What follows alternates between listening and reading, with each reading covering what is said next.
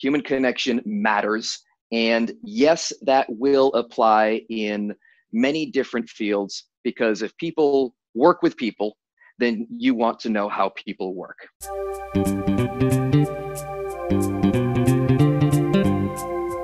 Hi, and welcome to the Innovative Mindset Podcast. I'm your host, Isolde Trachtenberg. In this weekly show, I bring you in-depth conversations with thought leaders, innovators, and entrepreneurs who inspire us to create ourselves into the people we want to be at work and at home. And now, let's get on with the show.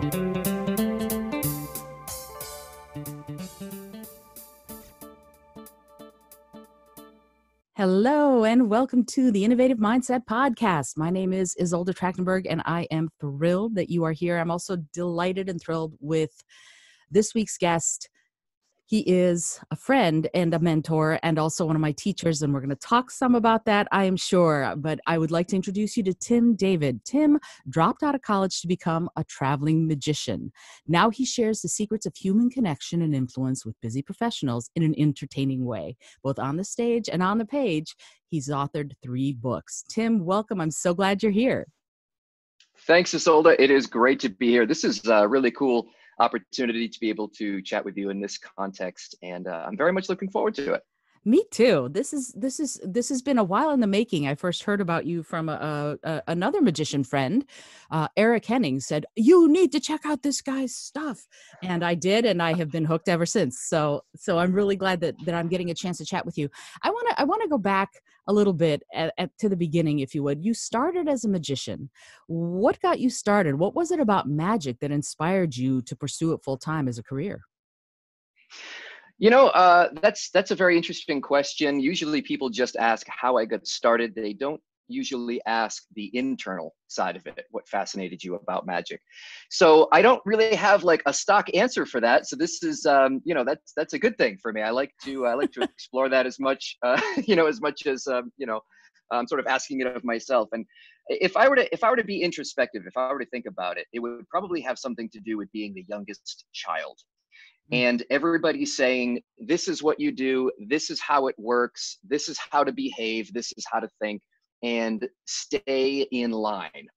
And the very nature of magic is about breaking the rules. It's about breaking the laws of physics. It's about almost being a little sneaky in that you know something that they don't know, and you're keeping that magical secret from them to make the illusion work.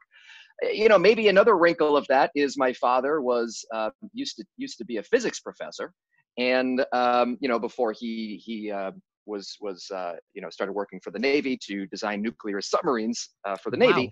But yeah, so that was my father. My mother was an accountant. My older brother went off to college, became a sound engineer. Works for Bose speaker products. Designing some of their products and everything. So it's a very traditional, straight-laced, go to college, get your degree, start your career, traditional path.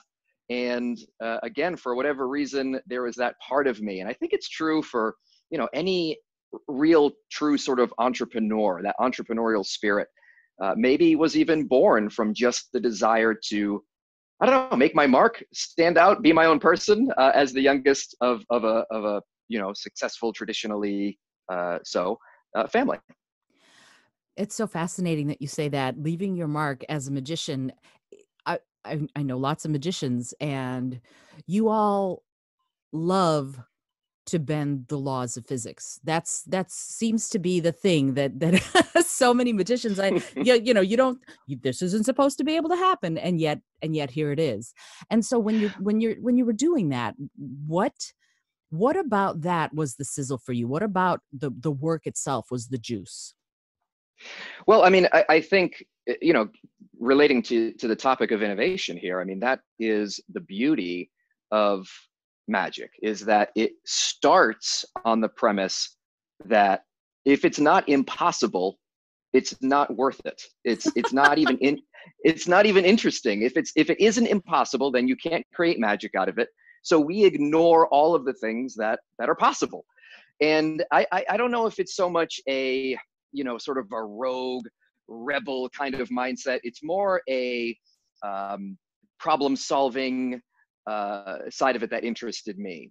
and kind of overcoming those challenges, and really doing something different. I was very, very shy. I think most magicians share this part of our background, is that incredibly shy. Me, diagnosably off the charts shy and introverted. I didn't talk till I was 4 years old. I was, social anxiety, general. I had all the diagnoses. And, it was just a way for me to connect with people. I started doing card tricks one day at indoor recess in middle school, and, nobody knew who I was. And suddenly there's a crowd of kids around me. And I think, that's a big component of it as well. So, you talk about the sizzle, it's really a lot of those things, wrapped into one, and it became sort of, this way to achieve all of those things. Daniel Pink talks in his book Drive, what really motivates people, and this is one of those things, and that is being able to master something. And the other element, the other wrinkle that magic brings is it's a skill. You have to learn it, you have to practice it, and you have to get pretty darn good at it if you're going to fool the human eye and the human brain that has been looking at things for all of its life. And so it's definitely, it gave me that opportunity to continue to learn and grow and get better and develop a skill and try the impossible. And I think that's really what it boils down to for me. That's the sizzle. I love that answer. And it's so fascinating to hear you talk about this. The energy behind what you're saying is so, I love this stuff. And it's so wonderful to talk to someone who, whatever it is you're doing now, you spent time doing something you really love. And I think that's great. I remember I had Brian Glow, who's another magician, on the show, and he said, you'd better love what you're doing because you're going to be doing it a lot.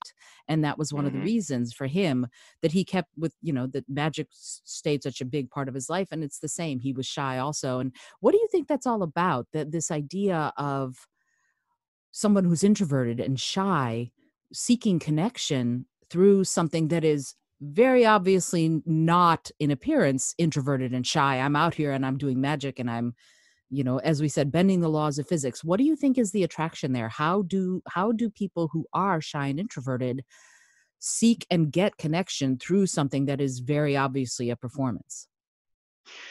I think there are different types of entertainers. There is the style of entertainer, particularly in magic, that will say, look at how great I am. Look at how amazing I am. I have the power.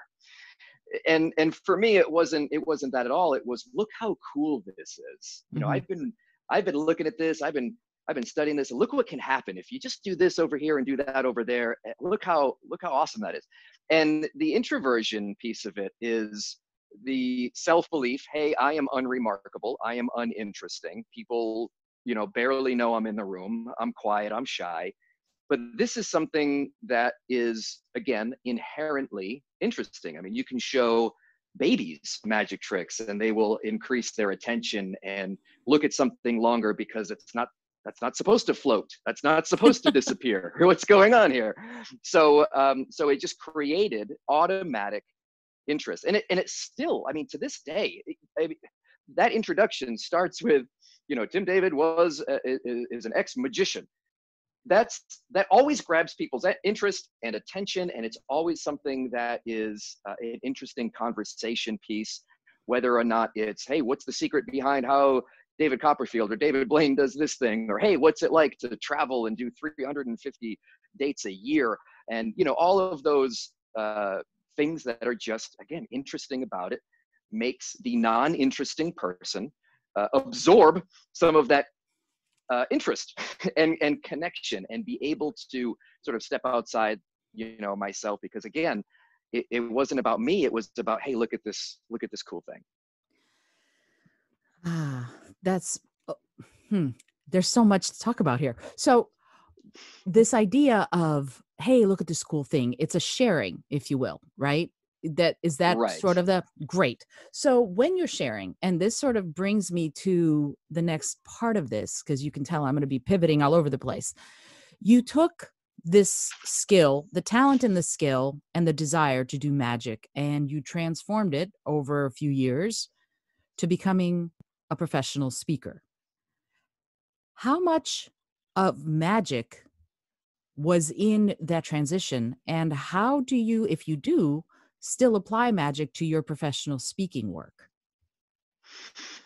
So I mean, it would be hard to put a number on it. It is one of those things that is just a part of me. And I remember when I was making the transition, and the transition was made out of necessity. It was a financial decision, and it was also a parenting decision. I Mm. had my second daughter was about to be born, and after my first daughter was born, I realized quickly, hey, I can't be on the road for 350 days a year and be the kind of dad that I want to be. Some people manage to somehow make it work, but for me, it was a personal choice. And I knew I need to be able to make more money, or at least the same amount of money while working less. Mm. And speaking is something that I noticed as I was doing corporate events and entertaining at banquets and things like that. They would have speakers, and I remember thinking, wait a minute, she made how much? Wait, hang on a second. She didn't have to carry around any trick boxes. She didn't have to travel or hire assistants she just got up there with a microphone and made like 10 times what I'm making. This is crazy. So, I mean, it was really, again, born out of that necessity. And the things that I took from magic to speaking, it does center around sharing. It's, where is the magic in real life? What's the magic behind what makes, sales work or leadership work? And, finding those secrets is very similar to, finding the impossible things that a magician can do. So, and then the obvious, stage presence and skills that I learned from the world of entertainment, and having so much flight time on stage and being able to just have that skill of engaging an audience. So, but I think at the end of the day, I love what you said. It centers around sharing it. I don't know, as an introvert, I'm just I'm always kind of in my own head. I'm always intellectually curious about things, and I'm always looking into things. I'm always reading a ton, and those things that I find that really interest me, I like to share. And those clients that I work with who have these amazing stories and these amazing success stories, or these angles on how they approached a certain problem or issue, I like to share that, and obviously with permission and when it makes sense to do so. But it's about finding those secrets and the things that really make the difference, the things that really turn the dials, and sharing those in an entertaining way. I think you hit it on the head. Well, thank you. I appreciate that. So okay. That part of it makes all sorts of sense. You can tell I'm fascinated by the transition itself, but also there's something here in what you're saying that goes deeper, that goes further. And that to me is that idea of engagement. As a magician, you engage an audience in a certain way. As a speaker, is it the same? What do you do the same or differently when you are trying because you have to understand, I mean, I wrote a book on communication and public speaking. And what I talk a lot about, especially for introverts, is knowing your role. Like, choose a role and be that role, and that will make you more comfortable. You're an introvert who decided to go into kind of an extroverted seeming profession, and then went even further and went, okay, I'm not even going to have tricks. Now I'm going to just be me with a microphone. How do you, if you have it, overcome stage fright? And how do you engage an audience with you and a microphone? What do you do? Yeah. So, when I started, I definitely used magic as a crutch. I remember doing a 20-minute presentation, and I had 3 full-length routines. And it was basically 18 minutes of magic versus the 2 minutes of actual content and speaking. There were loose connections. It was basically, here's a trick, here's the metaphor, next trick. And so I still will perform a magic performance piece as an opener. Mm-hmm. And I do that again, partially to engage, partially to get into my own, I don't want to say the word character, but my own comfort space on Mm-hmm. stage. Mm-hmm. And also because, gosh, people, if I don't, people would go crazy and say, hey, where's the magic? I thought you were going to pull out a deck of cards. I thought what's going on? So it was always requested if I left it out. So I kind of, open with it. Let's get this sort of out onto the table. Let's get it out of the way, if you will. And let's figure out, what we can learn from this, what it means, what the significance is. But I think the biggest thing that I took away from being a magician and translating that to being an engaging speaker is the idea of mystery. The idea that if I show you a magic trick and then I immediately tell you how it's done, the magic is ruined. I've made this mistake. People have begged me, how do you do that trick with the bag? How do you do that trick where the thing floats? And then I tell them, and then they make a face like I just kicked their puppy. Like that's it?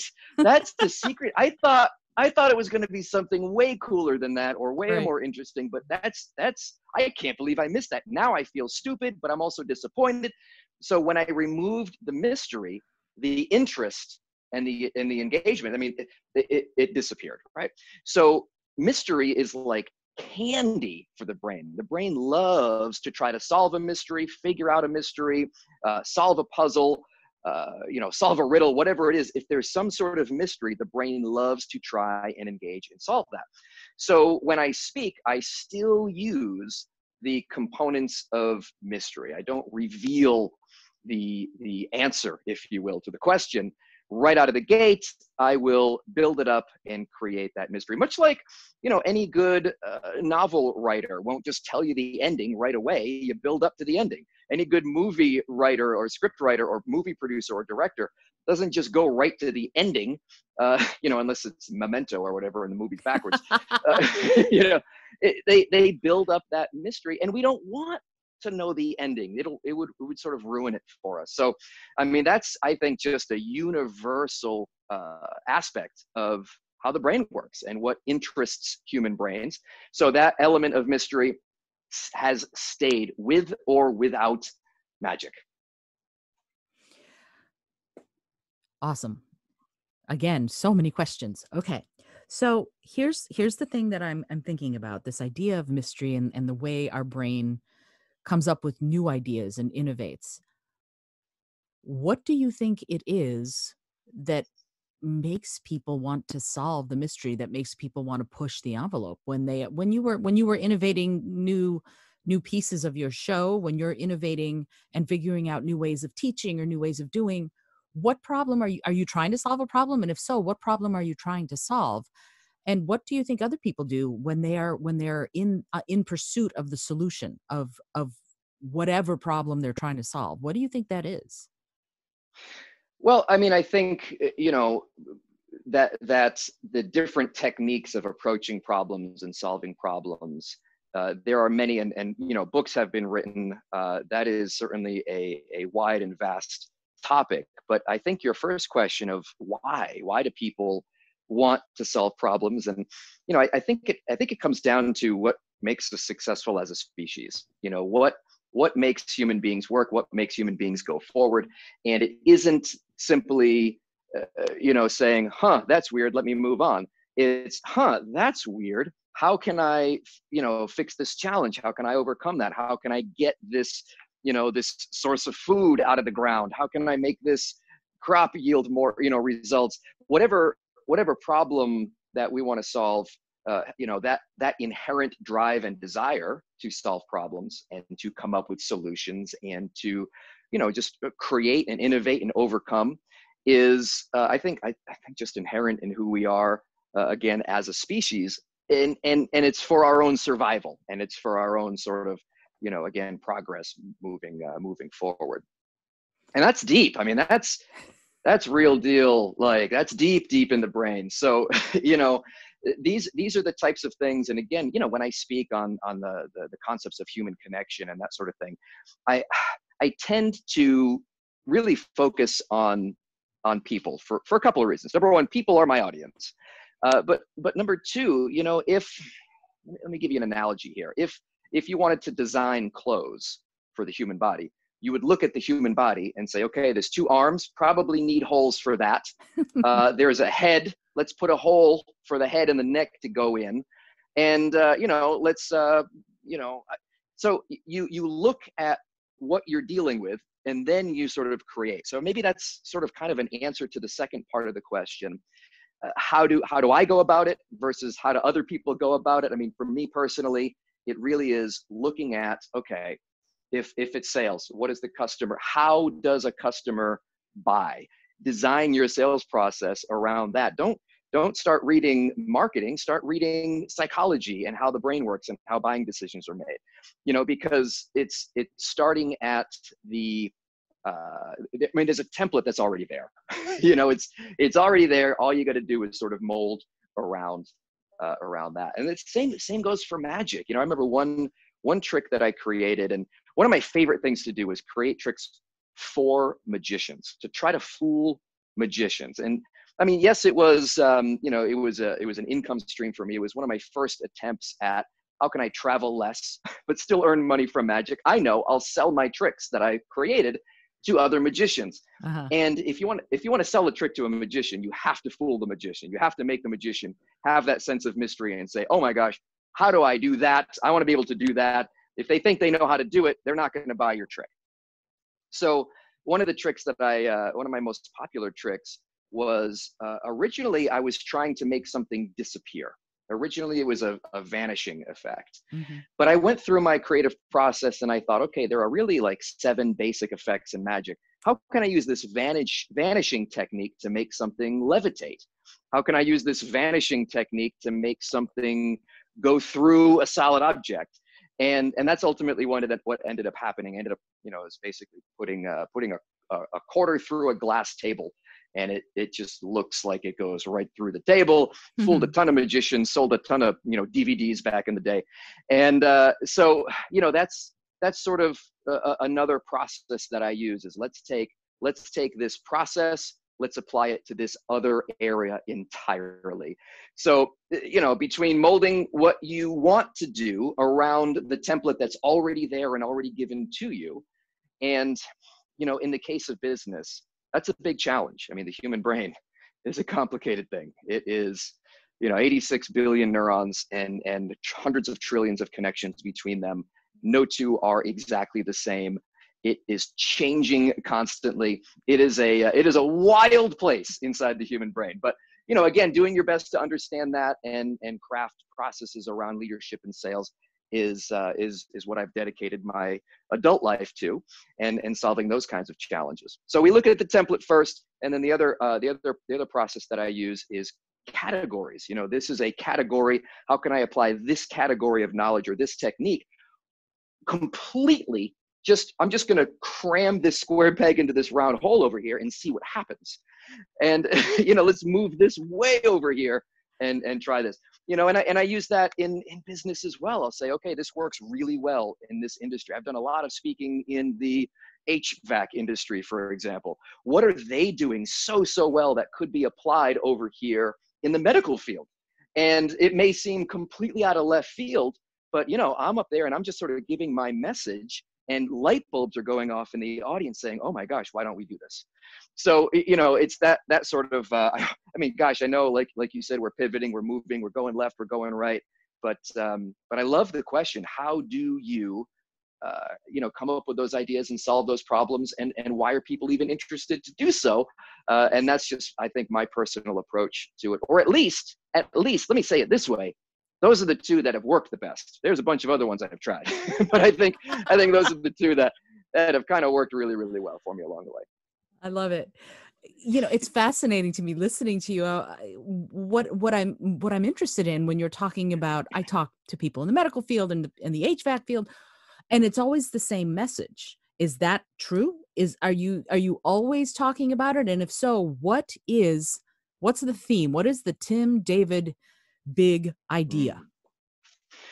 Yeah, it is and it isn't. The big theme is really, really simple. The idea that human connection is important.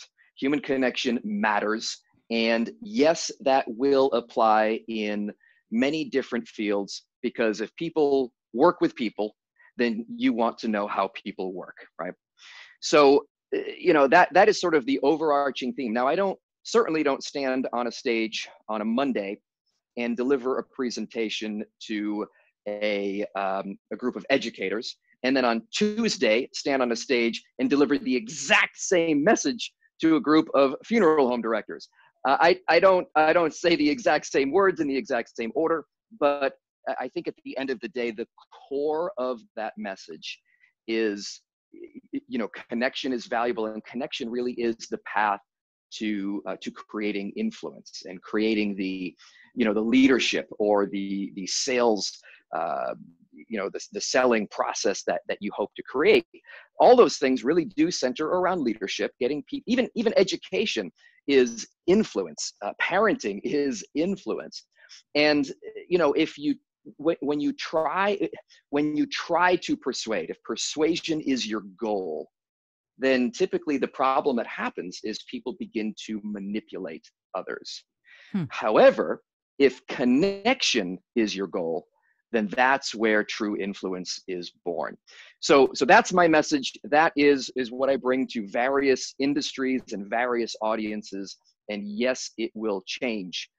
We will focus for some groups on how to ask for something in an email and get it responded to and get the results that you hope to get and create that connection that you want to create through digital means.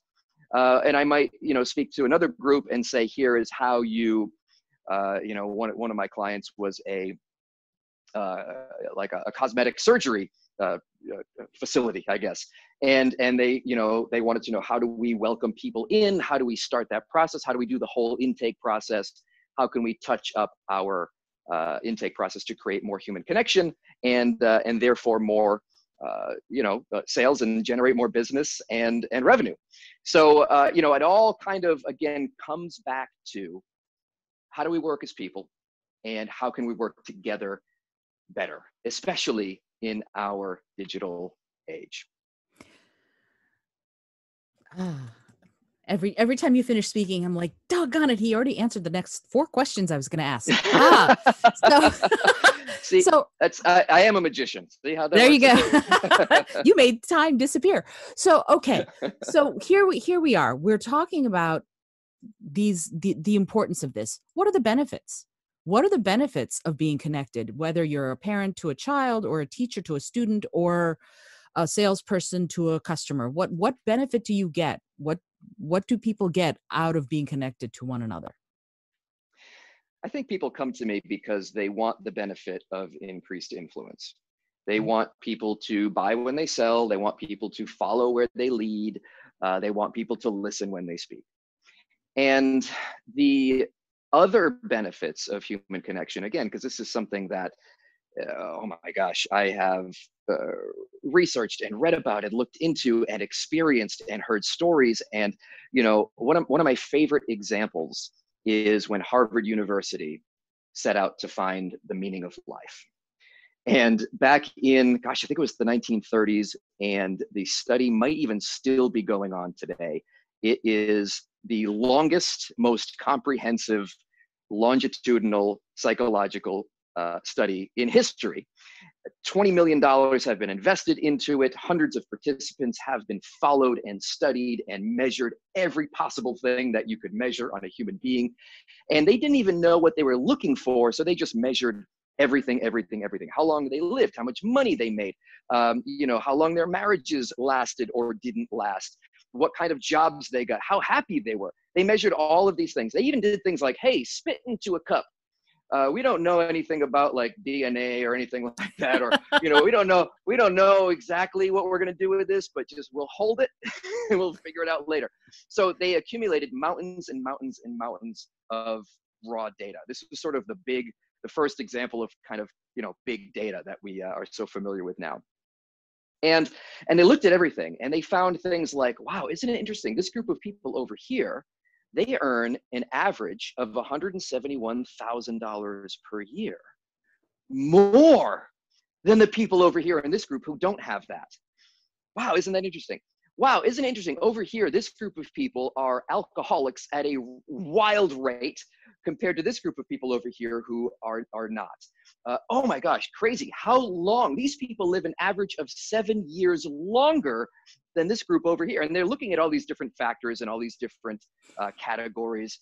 And at the end of the day, it comes back to one factor, one dial. If you can turn this dial, just this one dial, then all of those other things go way up or way down if it's a bad thing, right? The improvement in all of the other areas, from lifespan to how healthy a marriage is and how long your marriage lasts, to how much money you make, to how happy you are, and everything in between. And I'll sum it up with the quote from George Valent, who was the director of the Harvard Grant Study. And he said, at the end of the day, human connection is the whole shooting match. The results are in. That's it. Period. End of sentence. Human connection is the whole shooting match. The more areas in your life you can make connection, the better. Full stop. That's his exact quote. So, it is, the benefits go on and on and on and on and on. I think people will respond really well to health, money, and relationships. Those are the three areas that human connection can help you in. And I think those are, if you poll any group of people, they'll say those are the areas that we want the fewest problems in. We want no health problems, we don't want money problems, and we don't want relationship problems. Give us those three things, and we'll be in good shape.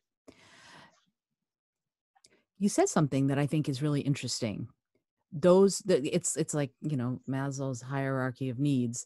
Satisfying those makes everything, better, if you will. But you said something in your last answer that I've sort of stuck on, and that is, you mentioned that we live in the digital age, and we're very connected digitally. Everyone is on this server or that server, playing these kinds of games, doing Zoom, whatever. We're recording this on Zoom, for Pete's sake. So that is going on. And yet, is that connection? Is being digitally connected actual connection? What quality does it have that is the same, or is it completely different? What are your thoughts on that? Yeah, herein lies the problem, right? We know the secret sauce. We know the answer. And it's not just Harvard. There have been study after study after study that points to human connection as that secret sauce. And my goodness, we very often know what the answer is. We very often know what to do, and at the same time, we don't do it. So this age of digital connection we're experiencing, and it's relatively new. We don't have the same level of the mountains of data that we do for other areas, because this is simply a new technology. But we have a lot now. We have a lot more than we did even 5 years ago. So what we're finding, and if I were to sum it up, I would say this: the quantity of human connection has skyrocketed. We are on this Zoom call right now, and I am grateful that we have the ability to do it. I have the ability to speak to my nieces in Switzerland right now if I want, and I'm in the United States. So it is a positive thing. The quantity of human connection has gone through the roof. Unfortunately, what we're also noticing is the quality of human connection is coming down. And once again, this is not a opinion statement. This is based on, again, evidence that we have. Human empathy, for example, if you look at the chart of human empathy over the last 30 years, it plummets right around the same time that we started really proliferating the use of social media. Now, that doesn't mean social media caused everyone to be heartless jerks. What it does mean is that, right. What it does mean is that there is this correlation, and it kind of makes you go, what does that mean? Why is that happening? And I think that there are a lot of factors that have to do with this. But I mean, we've all had the experience of trying to have a connection, trying to create a connection, trying to have a conversation with someone, and they're glancing down at their mobile device. And it's like, oh gosh, we've all had that same experience of being on social media and trying to have a thoughtful conversation, and someone just blasting away complete, negative profanity, whatever. It's so easy to be almost anonymous in one way. It's kind of like road rage. You're in your car, so you don't feel like you're really affecting the other person. Like you're kind of sheltered from that whole thing, and they're sheltered from you, but they still see your finger and they're still affected by it. The same sort of thing happens when you interact through a screen. It dehumanizes a little bit the other person. So I think between that and just the general, the addictive nature, for example, of a mobile device, and I use that term with extreme caution. I don't think that mobile devices themselves are the problem. I don't think that the companies or the software developers are this evil, scourge on humanity. I think it is an amazing tool that a lot of people haven't learned how to use properly yet. And I think that's just the long and the short of it. It's a great tool, but it kind of is using us more than we are using it. And, a lot of people are having the experience that they're on their devices more than they mean to be. They're distracted by devices more than they need to be. And that comes at a cost, that comes at a cost of connection. The more time we're on our device, the less time we're face to face and creating connections with people. Think about what happens in a workplace, or what used to happen in a workplace before the lockdowns and shutdowns and everything. People would come into a meeting and they'd all sit down and they would all take out their mobile device and scroll around and check email and wait for the meeting to start. And previously there was a moment of, boredom and, hey, how's your uncle? You talk to the person next to you. You create those tiny moments of human connection. And I think that is what we're losing first. We're losing those little moments while we're waiting in line or waiting for a meeting to start, or simply, sitting around the house with your own family. I think sometimes we all have individual experiences instead of shared experiences. Or even experiential experiences, if you will. The idea of standing in line in a store with your cart. You could be on your phone, or you could be people watching, or just looking around and seeing what's there. So that I totally I understand what you're saying, and I agree with you. And I want to talk on something that you touched on, because you've written a book on taking a break, the 7-day digital diet. So obviously you're doing a lot of thinking on this. But that sense of removal, it almost seems to me like when you're talking into a microphone, or looking at a screen, you're once removed from the other person, even if you're on on FaceTime with them or whatever. What is the quality of that kind of communication, and are there ways to improve it, especially right now with social distancing and all of that? Are there ways to improve, in your mind, how we communicate through the digital media? Well, the first part of the question, you're touching on some ancient wisdom of being present and being mindful, and how a device does remove you from the place where you are mentally, emotionally, figuratively, to wherever it is that your screen is taking you, be it email or Candy Crush or Facebook or whatever it is. So, it does take you out of the moment. It does remove you from that. And, the lack of being present with the people that you're with is, I think we're going to see more and more negative consequences from those types of, from that type of lack of presence, lack of mindfulness, lack of awareness, lack of acknowledging other human beings. I mean, how rare is it for, like when I walk into the room, my kids, like I have to force them, I have to train them to say hi to people when they walk into a room, because we're literally just not even acknowledging each other anymore if they're not in that screen bubble that we're in. Mm-hmm. So I think that's kind of that first part that you addressed. Now the second part is, what do we do about it, right? How do we create better interactions, either through digital media or alternatively, what else can we do? So I don't think email is inherently bad. I don't think texting is inherently bad. I don't think social media is inherently bad. One of the ways we can improve how we connect is by truly understanding and once again looking at the other person and say, okay, what does this person need right now? What sort of message can I create? Because all I have at my disposal is words on a screen, maybe video, but usually it's just words on a screen if I'm texting, if I'm sending an email.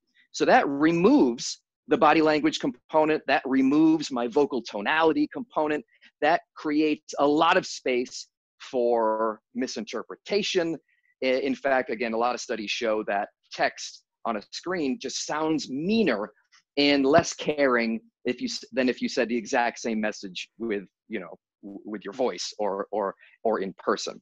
So in the other study, Dr. Albert Mehrabian back in, was it 1967 at UCLA, when he said, hey, 93% of what we communicate is nonverbal, only 7% of the emotional content of what we communicate is the words that we say.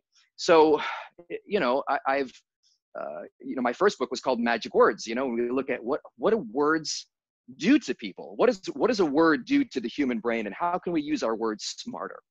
So I think that's the first thing that we can do, is we can focus on the tools that we have, and we have that 7%. Let's maximize that 7%. If it's through an email, let's send an email with the words that are going to impact the brain of the reader in the way that we intend, and not by accident. So that requires an understanding, not just of our own language and our own communication skill, but also it requires a deep understanding of the other person. And understanding, I talk about this in my second book, which is called The 4 Levels of Influencing People. But basically, we talk about the different levels of understanding, from understanding human beings as a general whole, like studying psychology, that sort of thing, understanding a human being's culture and where they live, understanding sort of their tribe. So if you are a human being who lives in the United States but works at Google, it might be different than if you are a human being who lives in the United States who works at Microsoft or Apple or whatever. So that sort of tribe, that group that you're speaking into, will affect your understanding. But no understanding is complete without understanding the individual themselves as well. So a lot of sales books talk about this, the idea of listening to the other person, and you can do so much easier now. Everybody's posting all the information about themselves on LinkedIn, on their social profiles.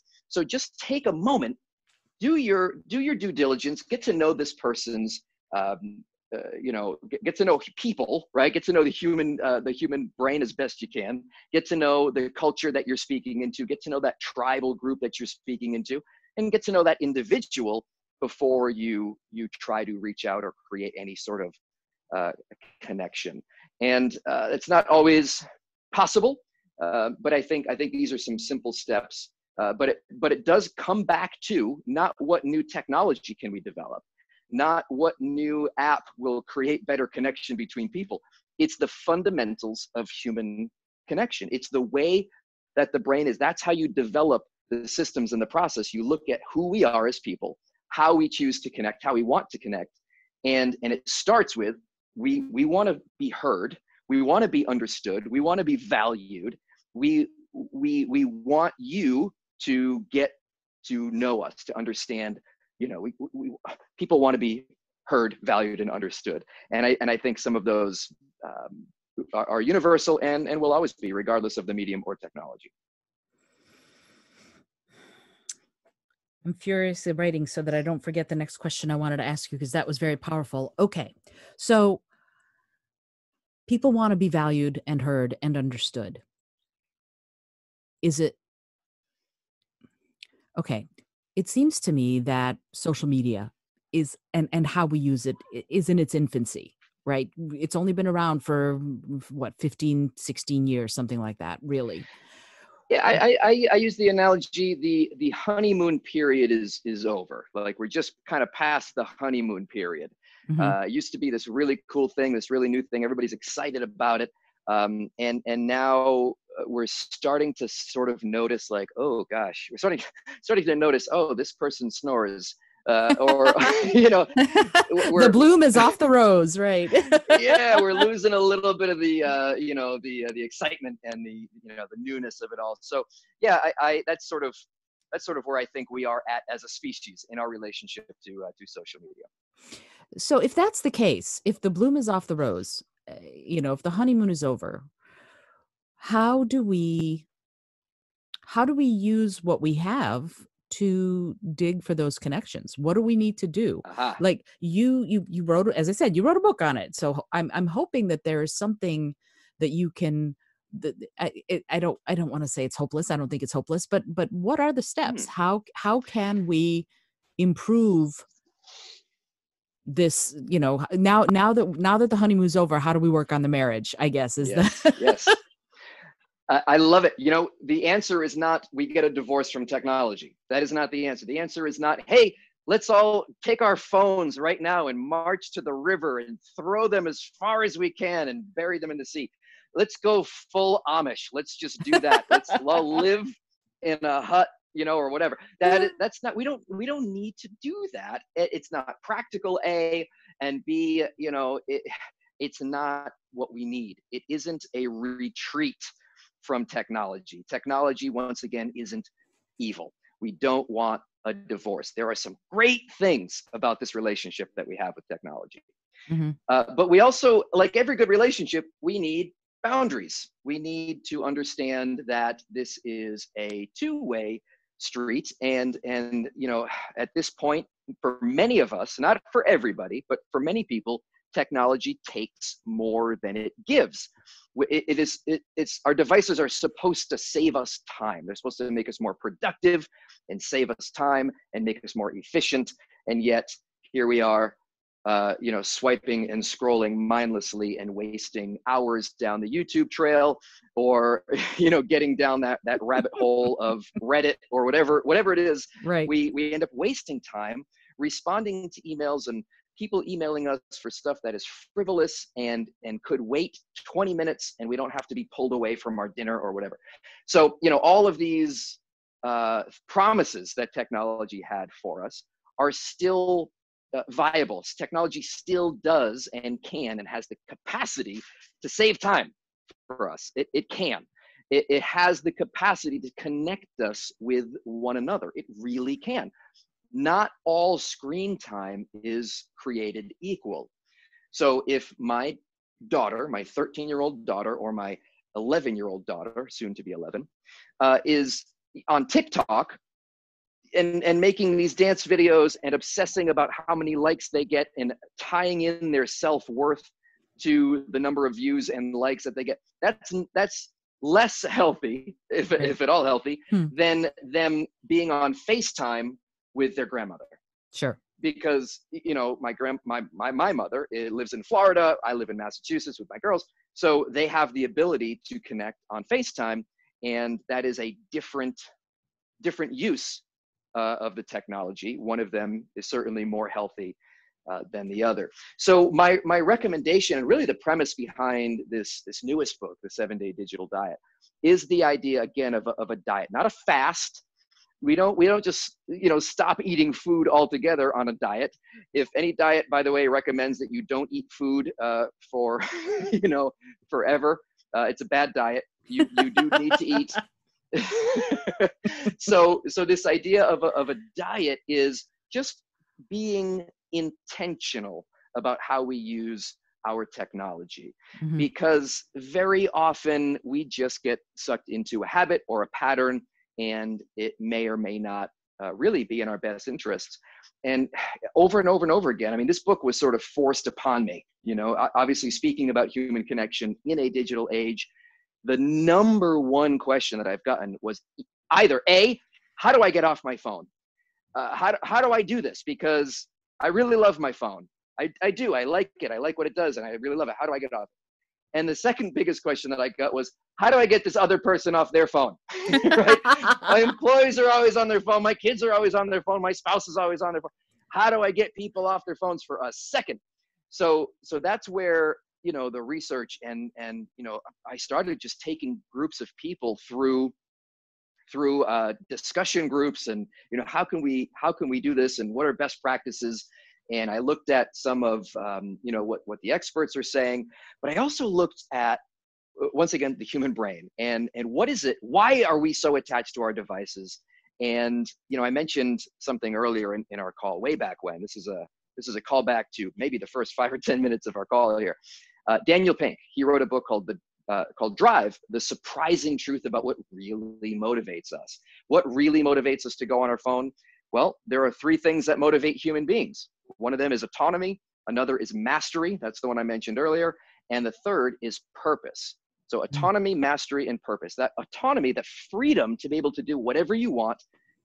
Guess what your phones let you do? Whatever you want. You can go on Google Earth and go to Egypt and look at the pyramids. You can reach out and connect with a friend that you haven't seen in a long time. You can look up pictures of anything you're interested in or curious about. It is complete freedom to be able to do whatever you want on your device. So that is very attractive to people, and it motivates people to be on their devices. The second thing, mastery. Many of the apps that we use are designed to kind of tap into this. You know, I'm thinking of things like, you know, I mentioned Candy Crush. You know, any of those games where we want to get better at the game. We want to solve the next puzzle. We want to get to the next level. We want to master this particular skill. But also, our devices can help us master a new language with something like Duolingo as a language learning app. It can help us to master, you know, playing guitar if we're watching YouTube videos and learning how to play guitar. Or guess what? Magic. You can learn so much magic on YouTube. It's crazy. You can tap into that sense of mastery on your devices or through social media, through the internet, through technology of various kinds. The third one is where we have a bit of the challenge. The idea that we get purpose and meaning from staring at a screen. And this is the disconnect for a lot of people. We're attracted to the autonomy, we're attracted to the mastery, but we're missing out on the purpose. So the crux of the 7-Day Digital Diet is to find something that is purposeful and meaningful for you. It can be big, it can be small. And to systematically and strategically replace some of your bad phone habits while keeping the good ones, right? Keeping the good parts of technology, but removing and replacing some of the mindless activities with something more purposeful. It is a fact of human nature, once again, that we do not remove habits. We replace habits. And your brain is going to want the autonomy, the mastery, and the purpose. And how you give your brain those things is a choice that you have. So without being intentional and sort of feeding your brain is going to reach for things that it perceives as being a solution to those 3 needs that it has. So I think, you know, I think that's a big reason why a lot of people fall into that trap. And I also believe deeply that that's the biggest reason why people at the end of the day feel unsatisfied with it. You know, they don't go like, oh gosh, you know, the best thing happened today when I was, you know, looking at a screen. I have the best story to tell you. I was sitting there staring at my phone. Like that, the best stories don't happen that way, you know. And it's crazy, but you know, there's a bunch of different studies who say a bunch of different things, but anywhere from, you know, 4.5 to I've seen up to 9 hours a day that we spend engaged with a screen on average, you know. And for teenagers, I think the most recent study is something like 7.5 hours per day. But that's even out of date because with the lockdown, with the coronavirus, you know, it seems like our devices are even more prevalent. and we're relying on them even more. And suddenly we're developing these habits that even when the ban is lifted, even when, a travel ban, or even when, lockdown is less stringent in, and I know it's different in different parts of the country, but, here in Massachusetts, it's pretty strict. And, even when all that stuff is lifted, we are still going to have the same habits that we've developed with our remote working, with our remote learning, with our, remote socializing. And not all of those habits are going to be good ones. So the idea of the 7-day digital diet is to take a week, not to throw your phone away for a week. You're going to continue to use your phone for the week, but you're going to replace some of the unwanted phone habits with something that maybe even you didn't know that you wanted and or needed from your life and your habits. Motivating to do that. What would motivate someone to go, okay, that's it. I need a break. I need to change things. Like if we're I don't know if addicted is the right word, but if we're spending so much time, so much screen time, what's the breaking point? What do people get to, or what might we want to look out for when we are ready to take this 7 days and go, okay, let me become mindful in how I use my tech instead of mindless?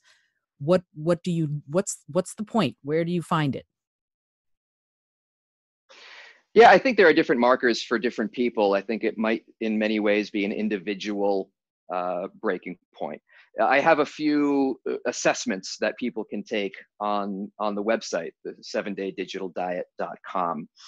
And, that is an imperfect tool, but it gives people an idea. Some people want to know, where do I stack up in relation to others? Do I use my phone more than other people? And I don't think that should be the metric. I don't think that should be the where the breaking point comes from.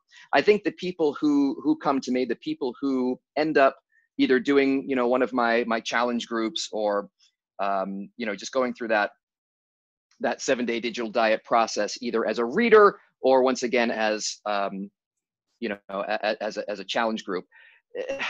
It's an individual thing. They have their own reasons. They get to the place where they say, I'm sick of it. I wonder if it's, possible to discover an extra 14 hours a week or more, or whatever, So I think people have either time motivation, people have connection motivation, some people have money motivation, where they want to be more productive and not be distracted, and not, distracted from their work, or distracted from their purpose, their hobby, their contribution to the world. Sometimes they feel like, oh, there's so much that I want to do, but at the end of the day, I'm just so tired, and it's back to words with friends on my phone. It's back to I'm just going to browse around Twitter for a little while and waste some time, and they don't get their their purpose fulfilled either.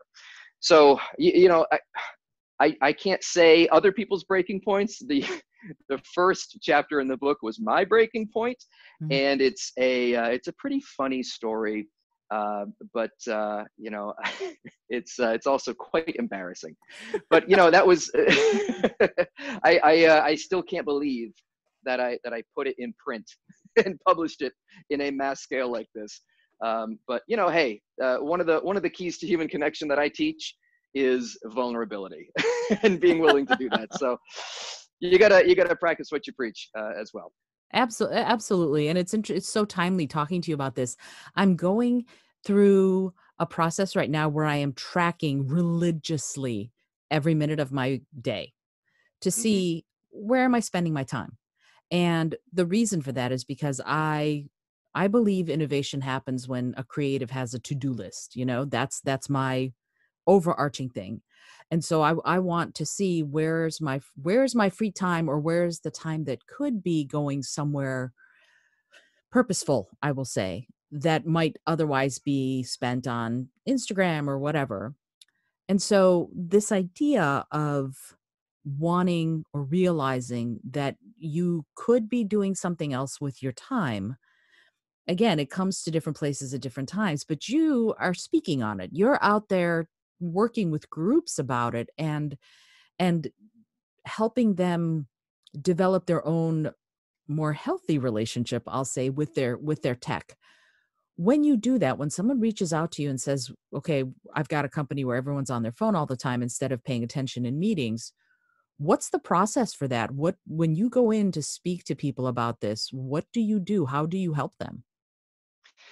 Yeah, that is certainly, I think, more of an in-depth, conversation than we might have time for. But, it'll be a mix of, uh, the live, presentation where I'll get up and I'll create some engagement and some motivation in the audience to essentially generate the buy-in. Mm, So I'll come in as a guest speaker, and I might be a lunch and learn. It might be, part of an annual conference that they're having, and I'll sort of kick off this initiative, get the ball rolling. But it really is, again, designed to get the buy-in, because mhm. without anybody understanding, hey, why is this even a problem?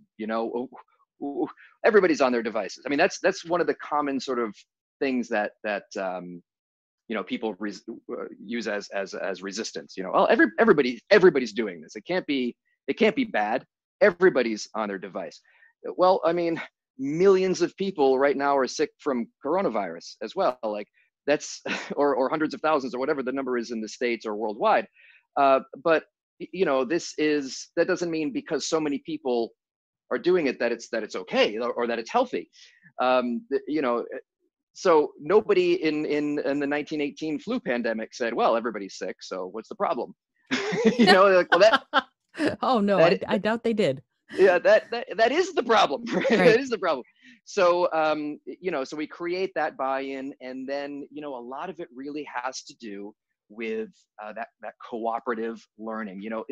In the book, we give very similar process to what has worked with groups. I mean, people could literally take the book and take their organization or their team or their family, through this process. And again, 7 days seems like a really short period of time to change habits, especially some as deep and pervasive as our technology habits have become. But once again, this is we have a lot of science on our side. We have a lot of trial and error on our side that has come through and said, okay, this is what's working, this is what's not working. And this doesn't have to take years. You don't have to have a New Year's resolution and take 365 days to try and figure this stuff out. You just got to do the stuff that works. You got to do this, you got to do that, and then you got to do this. And here's how you do it, with other people, with this, with that. And these are some tools you can use. I highly recommend tracking your time like you're doing, Isolde. And, so there's a lot of pieces to the puzzle. But the short answer is there's a process, and you go through the process and you come out the other side, and one of a couple things will happen. It'll completely work, and you'll be completely, quote unquote, cured. And I have all these crazy stories of people who have gone through just a 7-day process, and they'll share the results, and they're very dramatic results. And the other side of the coin is you might not have those results, but then there's a process for, well, why not? What did you miss? What what do you do differently next time? Is it worth trying again? And you kind of just continue to what we call test, monitor, and adjust. So I think the process, and then the process for implementing the process is important. Fabulous. I love it. That's great. Well, I could keep you for the next 6 hours and we could have a lovely discussion, but I understand you have a life to get back to. I want to thank you so much for joining me and talking about this. I think it's such an important topic, especially as we look at our time management and how we process all of the information coming at us, which is incredible. And you not only speak professionally, you teach other people how to speak professionally. So I'd love to have you back at some point so we can really delve into that process and what that's all about. Because folks, if you're listening to this, and I know you are since you're hearing me right now, Tim is amazing. He's got books that you need to read, and you need to get in touch with him at 7daydigitaldiet.com or getspeakinggigs.com. I'm going to put all this in the show notes. You're going to want to find out what this wonderful person, his message and what he's talking about. So definitely find Tim and get to know more about the work that he's doing. I have just one question for you, Tim, that I ask everybody. It's a silly question, but it's the last thing I ask before I let you go. Are you willing to answer it? Sure, absolutely. In fact, let me add to what you just said about, checking out the websites and things like that. Mm-hmm. More so than learning about me, I think, people can learn about them. Like I said, one of the things that I have on 7-Day Digital Diet is this assessment, and because people are always wondering, is this a problem? Is this normal? Is this an issue? Can this be improved for me in my situation? And check out a couple of those assessments just to sort of see where you either stack up or what areas of improvement can be made. Would you be willing to share the links directly to those assessments so I can put them on the show notes? I can send them to you. I actually have the site pulled up here, and it is 7daydigitaldiet.com/tests. There it is, /tests. That was so hard and complicated. Wow. All right, cool. Yeah, and I'll make sure that I put all that in the show notes so that if you need to lose a little digital weight, this is the place to go. That's very cool. So again, Tim, thank you so much. And here is the last question. If you had an airplane that could skywrite something, anything for the whole world to see, what would you say? Ooh, wow. That implies not a lot. I mean, I guess I could have a paragraph up there, right? I mean, it's the whole sky. Absolutely. But simple messages certainly stick better. And for me, I think it would come down to 3 words, and they are prioritize human connection. It doesn't always prioritize itself, and it's one of those things that, if we do it, not only are we better off, but the people around us are better off. So, I mean, what's better than that, right? What's more important than the people in our lives? I'll sort of close with this story that I was told after a speaking gig, and this speaking gig was for a group of hospice care providers, palliative care providers. These are the people who, hospice is where you go when time is short, you're going to die. Let's just make them comfortable as best we can. So these people, first of all, they deserve a medal every single day. They are heroes. It's an incredible, they do incredible work, and what an important role that they play. But they also have a unique opportunity to hear people's stories, to hear people's perspective. And they say hindsight is 20/20, and these people are looking back on their lives. They are looking at it with hindsight. And none of them, I mean, these people, they came up to me and they're like, your message really resonated. We talked to these people, and nobody ever says like, hey, I'm about to breathe my last. Could you please go back into my home office and get my college degree? It's hanging on the wall. I just want to hug it one last time. Nobody says, wheel me into the garage so I can just sit in my dream car. Nobody says, one more day at the office, please. That's all I want is one more day of work. I just want to get in some more hours if I could, please. At the end of people's lives, when hindsight is crystal clear, 20/20, they say, bring me the people.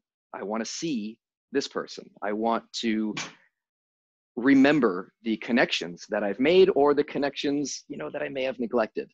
And that's where their biggest source of happiness or their biggest source of regret comes from. And I think if it's going to be important then, I think it should be important now. And scene. Yeah, absolutely. I agree wholeheartedly.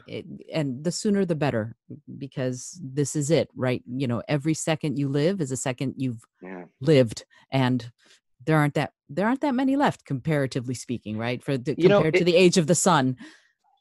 yeah, and it's crazy. I spent a year volunteering at a suicide prevention hotline. Mm, So I was the guy that people called when they were on the bridge or when they had a gun in their mouth or and they just wanted to last ditch effort or whatever.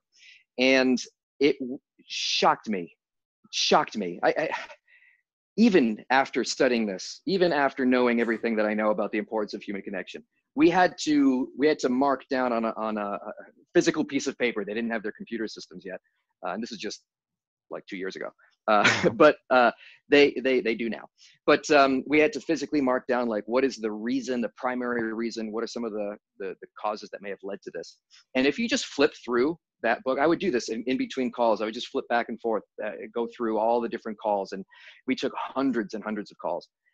And the column labeled loneliness Mm. over and over and over and over again, it just, I mean, with a lack of connection, it literally takes people's desire to even live. So that's what I'm writing in the sky, is all to prioritize human connection. No time like the present. And again, wholehearted agreement. Thank you, Tim. I really appreciate you and your words. And I'm really grateful that you took the time. And I hope that you'll come back so we can talk about professional speaking gigs and all of that too. Because again, so many questions, so many questions. Thank you again, Tim. I I really love it. appreciate it. I really appreciate it. This is Isolde Trachtenberg for the Innovative Mindset Podcast. I know you enjoyed this episode because Tim is, as you can tell, fantastic. If you like what you're hearing, please review the podcast, get in touch with Tim, find out the work that he's doing, and let me know about things that you're thinking about. I'd love, love, love to hear from you. Until next time, again, this is Isolde Trachtenberg saying, be kind to one another.